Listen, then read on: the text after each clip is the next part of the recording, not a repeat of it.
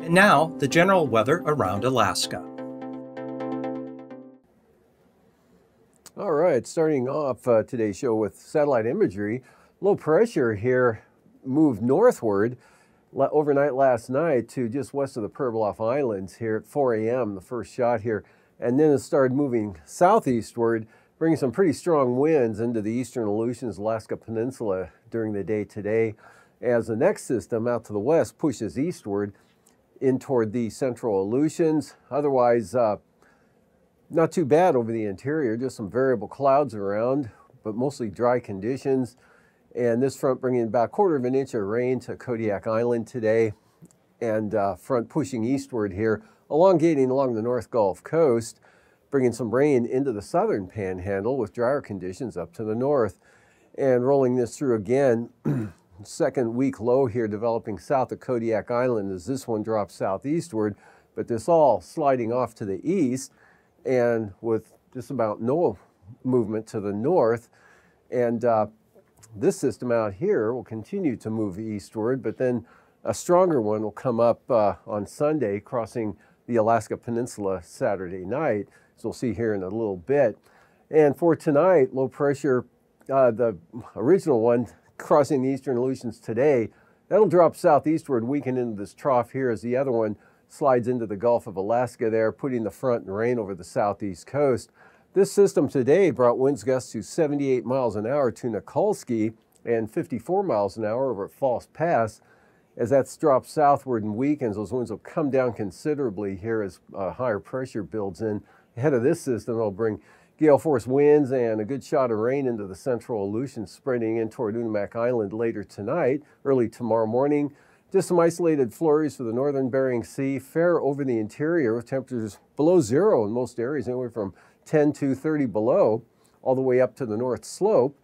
And for tomorrow, this low tracks eastward and the first front kind of falls apart. Another one develops, brings more rain into the southeast coast there, up along the North Gulf Coast, cutting off there mixed precipitation, Prince William Sound. So a dry day with some sunshine, south central Alaska, even more so here over the southwest interior down into Kodiak Island. Fair conditions all the way up to the north slope there. Chance of some light snow or occasional light snow or flurries there for the eastern Beaufort Sea coast with this trough extending up toward Banks Island. And again, this system here on Sunday kind of moves eastward, staying to the south there. Another low center develops here south of, actually that's not correct. This low center stays back to the west. Another low center pushes northward here, that's off the map, comes across the, again, eastern Aleutians, western Alaska Peninsula late Saturday night, and by Sunday afternoon moves up toward the Pribilof Islands. That's going to bring gale and storm force winds with it. Could see some pretty strong wind gusts here for the Alaska Peninsula as that moves northward, depending on the exact track it takes. But you could see 68 mile an hour wind gusts there across the Alaska Peninsula, with a good increase in the winds and precipitation here along the southwest coast, especially south of Nunivak Island into Kuskokwim Bay. And some moisture reaches Kodiak Island, and then kind of wet conditions back out over the western Aleutians with that second low back out on that area. Otherwise, over the interior, not much going on. Pretty quiet conditions, maybe some light snow for the eastern Arctic coast, back to about Utagavik there. And a very weak trough could kick off some snow shower activity from about, say, Eagle southward into the eastern Alaska range, with a few showers possible for the Prince William Sound area.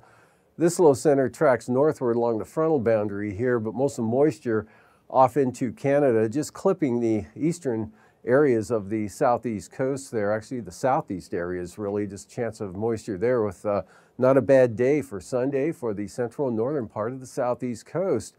And then for Monday, that low center pulls up to the north here. This one tracks eastward, or a new one tracks eastward here, much weaker low south of the Alaska Peninsula.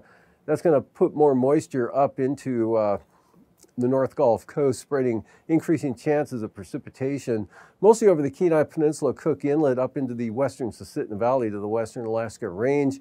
Periods of rain and snow along the North Gulf Coast, reaching the north coast of the Panhandle in the afternoon. High pressure over Canada slowly giving way. Low pressure here west of Nunivak Island, that one moving northward there, and the trough extending out of that will put a band of light snow up across the Norton Sound area, right on up, possibly into the northern Koyukuk Valley. Be very light up in this area here. Dry for the north slope in the Brooks Range with some flurries along the Arctic coast, and then gusty west to southwest winds here across the central and western Aleutians, with showers becoming a more rain pattern here over the Alaska Peninsula with this trough. And for the lows tonight, anywhere from 10 to 30 below zero there, probably coldest over the Yukon Flats. Chalk-Yitzhak was minus 31 this morning. It may be minus 31 again tomorrow morning. Otherwise, anywhere from 5 to 15 south central Alaska, mid-20s down toward Homer, mid-30s, so staying above freezing there for Kodiak State Airport, minus 6 for Glen Allen, and in the lower 40s out over the Aleutians, low 30s there for the northern Panhandle, to mid-40s down toward Prince of Wales Island.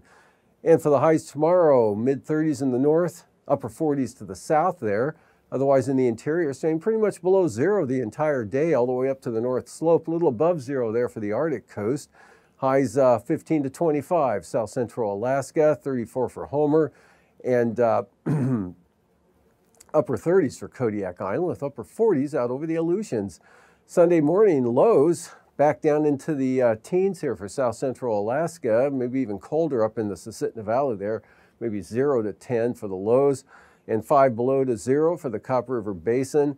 And again, anywhere from 15 to 30 below for the interior, even into the Kobuk Valley, and 0 to 5 or 10 for the Seward Peninsula, and lower 40s, so staying mild here over the Alaska Peninsula, and in the 30s for the southeast coast. Highs for Sunday afternoon, mid to upper 40s here for the Alaska Peninsula, with warmer air coming in with that low center moving northward there, bringing the warm air up in mild southerly flow there. Mid 40s for Kodiak Island in the afternoon. In the 20s, south central Alaska, mostly in the 40s for the southeast coast. Rising above zero in the Tanana Valley, anywhere from 0 to 10 for the highs, but staying below zero up toward the Brooks Range.